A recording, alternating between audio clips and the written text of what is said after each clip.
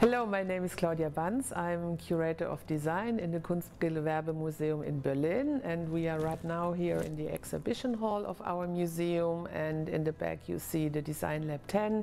It's called Material Loops: Path to a Circular Society. We thought that this is the right moment to create an exhibition on the topic of circular society. As we all know, we have to face climate change, and as a museum who is also collecting design objects, we should ask ourselves about the impact of design, about the impact of designers on our society, and how designers can also make a change in terms of sustainability. And of course also we as an institution should jump into this current and very urgent discussion of sustainability, and that's why we create this lab, and we want to raise awareness regarding the topic of circular society.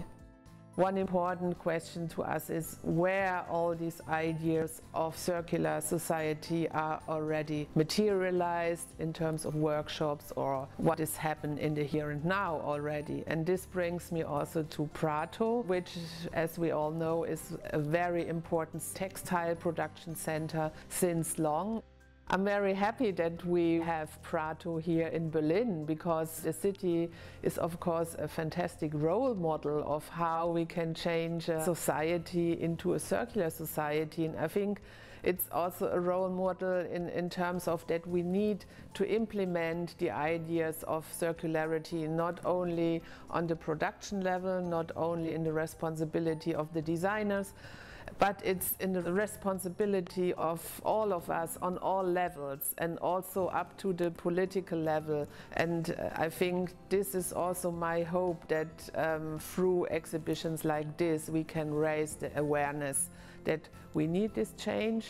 But we need also to strengthen the network, because there's so much research happening.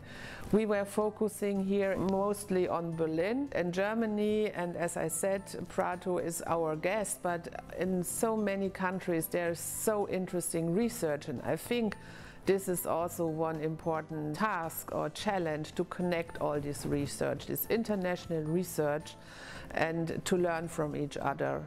And so I would really say we need more of all these events, be it exhibitions or like the Reco Festival in Prato, with performances, with broadcasting, etc. We need really more events to raise, as I said, the awareness, and we should really think for the future that resources are not endless.